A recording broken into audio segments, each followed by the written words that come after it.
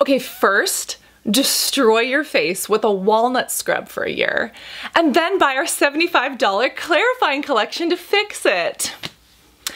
KylieSkin just launched their clarifying collection, which is obviously targeted at acne and blemish-prone skin. And as an acne sufferer, I have some thoughts about this. Obviously, I'm very emotional about this because of my past history with acne, especially when people try to take advantage of people who have acne, rip off people who have acne, or sell them false hope. I get very worked up because I know what it feels like to look like this, to struggle with this both mentally and physically. And while I understand that the KylieSkin collection is probably not targeting acne of this severity, the ingredients list is very, very interesting. I definitely have some opinions here. So let's look at the cosmetic science, the ingredients list. Let's actually pick them apart and break them down so that we can see whether or not they're actually going to help with your breakouts. I'm trying here.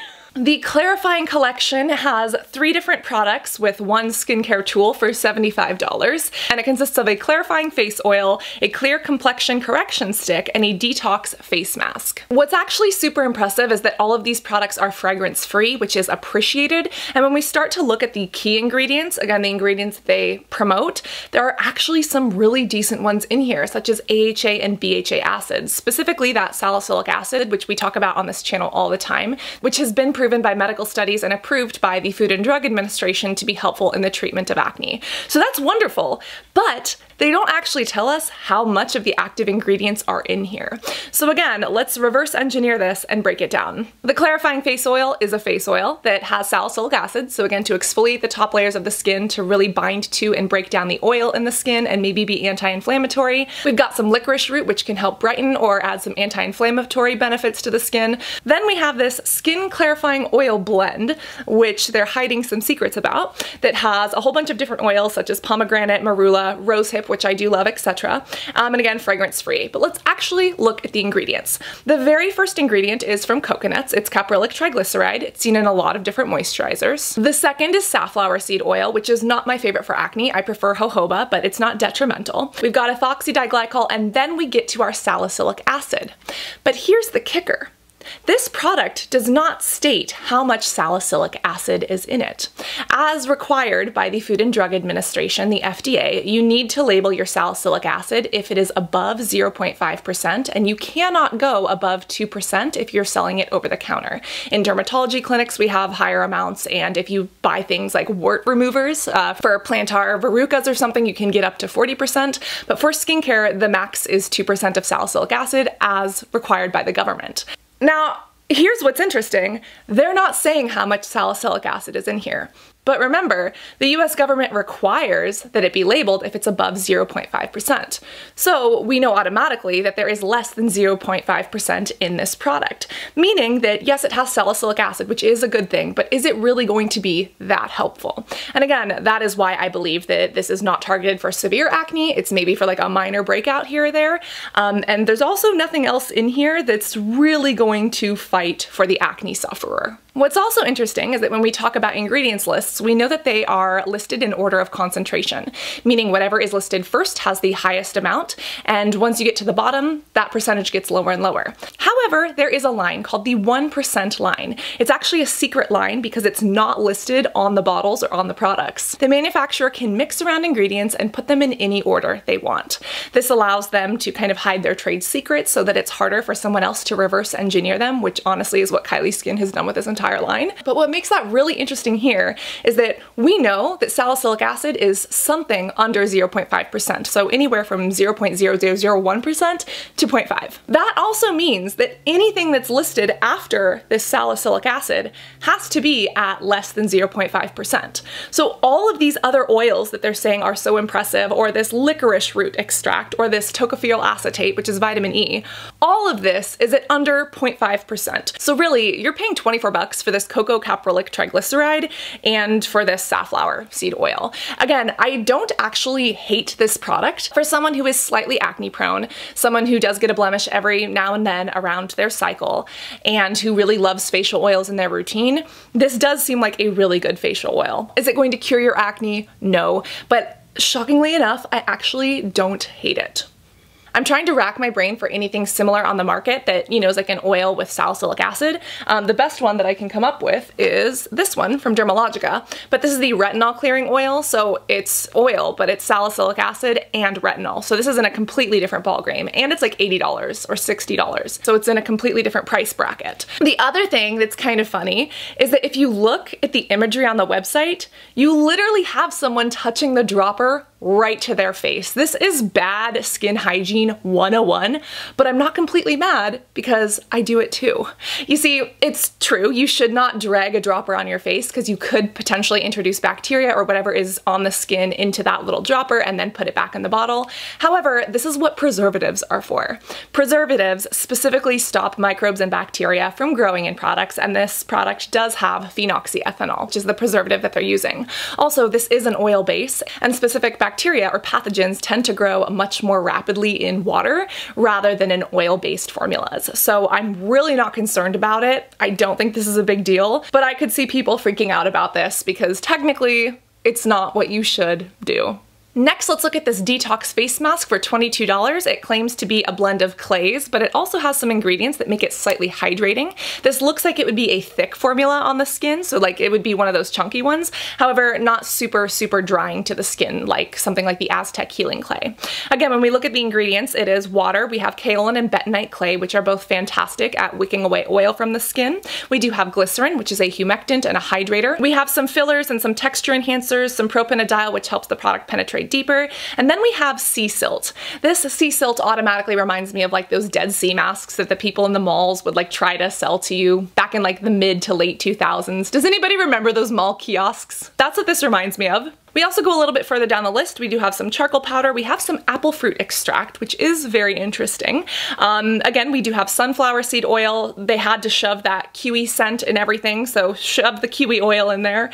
We have some inulin, which is interesting, and then some sodium hyaluronate, which could technically hydrate. However, in a mask, I don't know if I would put sodium hyaluronate or hyaluronic acid in a mask personally, but maybe there was some stabilization reason for that. And we've got some like filler ingredients like xanthan gum, copolymers, etc. until we hit our preservative phenoxyethanol. So when originally looking at this, I was like, hey, this actually isn't a bad mask for someone who has oily skin. Again, there's nothing in this mask that is going to overtly clear acne, especially if you have cystic acne. However, masks, especially masks that have clay in them, have been known to get rid of oil on the skin and can kind of secondarily help people with acne because there's not as much oil on the skin that the bacteria in your face can eat that turns into a breakout. So I'm not actually that mad at that. The formulation looks pretty decent, but then I was like, hold up.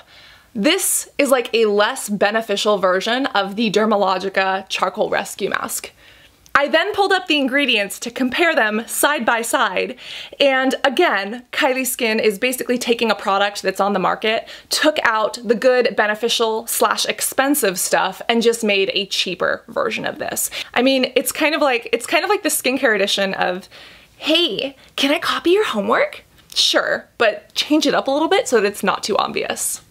Literally, turn and learn those ingredients lists. We have the exact same base of water, kaolin, and bentonite, and then Dermalogica actually goes in with the sea silt right there, front, top, and center, whereas Kylie kind of buries it down the list a little bit. Now, Dermalogica actually takes the initiative to include sulfur, lactic acid, and niacinamide. These are fantastic for acne, for exfoliation, for anti-redness, and a little bit of oil control in the skin.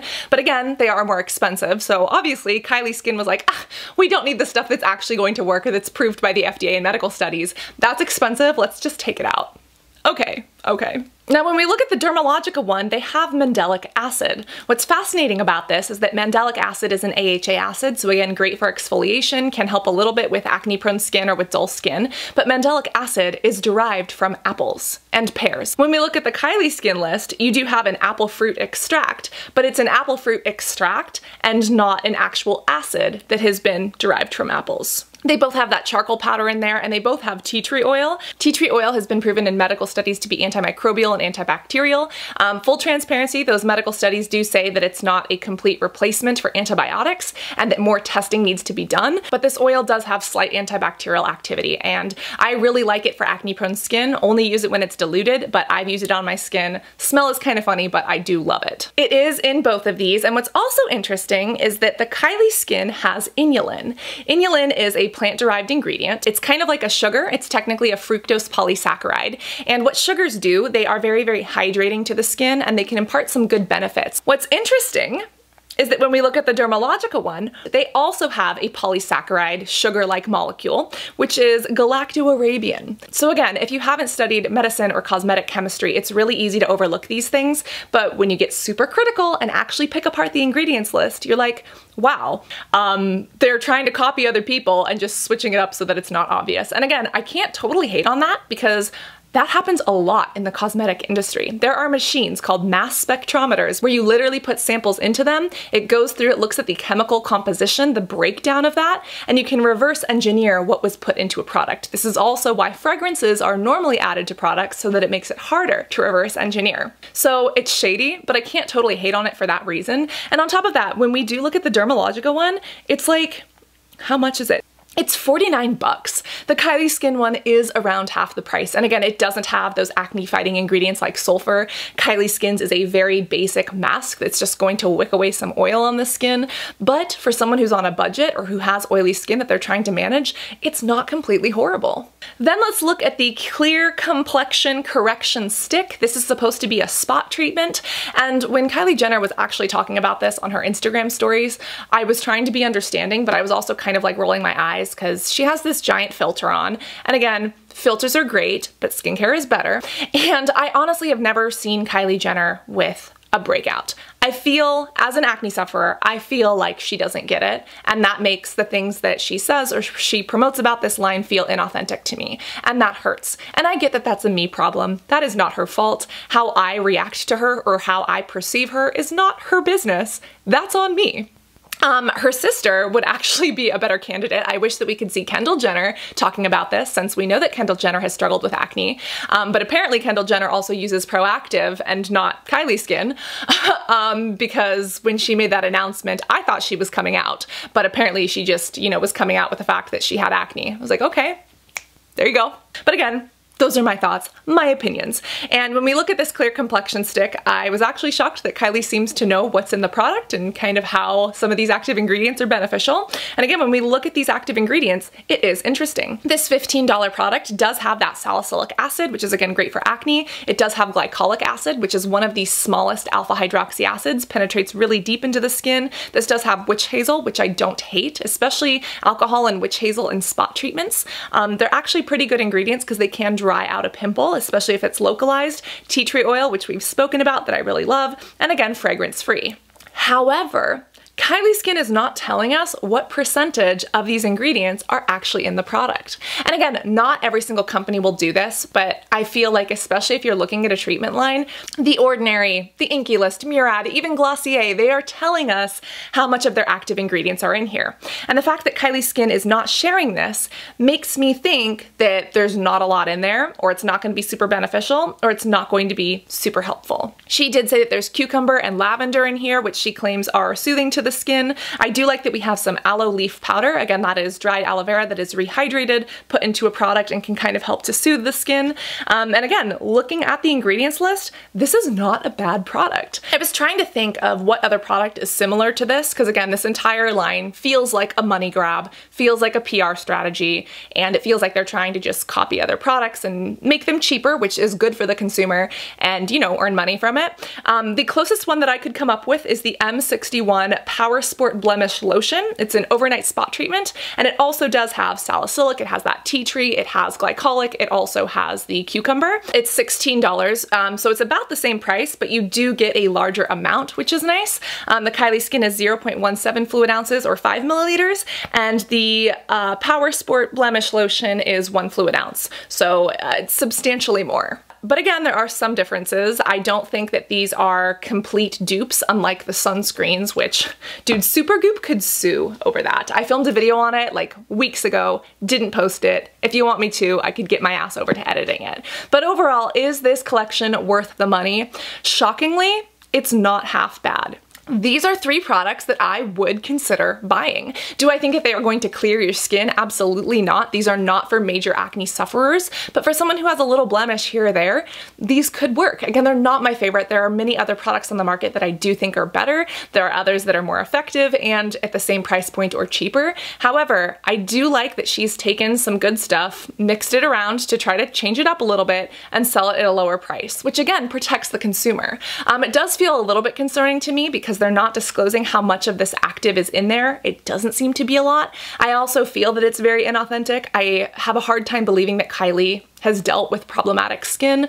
I know the dermatologist she goes to, I know the places that she goes to get her facials, and some of the procedures and treatments she does, which includes different topical treatments or even different injectables. And again, I don't think we should shame people on changing their looks or opinions. Plastic surgery and fillers are a whole different conversation than what we're having here today. But again, I'm not shaming people for that. Go to those derms, go to those plastic surgeons, get it. Just don't sit here and tell us that this skincare line has transformed your beauty when you have tons of filters, when you have tons of contacts, and when you have appointments with these other professionals that are doing more for your skin than this product line is. And also, show me your face with a blemish. I've never seen Kylie with a blemish at all. And the little 14-year-old who is struggling with her skin, all of her insecurities, and her entire life that is still inside of me feels very betrayed by that. But that is also my feeling, my projection onto her, which she is not responsible for. I feel like the chemists did step it up on this launch. Again, very surprising. If you were to go out and purchase these, I don't think it would be a bad thing. I think that these are pretty decent to add to your routine. And again, if you love Kylie, if you want to support Kylie, these products are very redeemable. Again, especially after the walnut scrub, they literally did a very strategic marketing plan of trying to destroy people's faces just so that they could sell them the antidote. Let me know about the sunscreen video. If you want another ingredient breakdown or want to learn a little bit more about ingredients list, we've spoken about them right here. And be sure to turn that like button blue if it isn't already. If you're new here, make sure that you subscribe so you don't miss new uploads on the science of skincare and biology of our beauty. And overall, do remember to be beautiful both inside and out. I love you, and I can't wait to see you in the next video. Love you guys. Bye.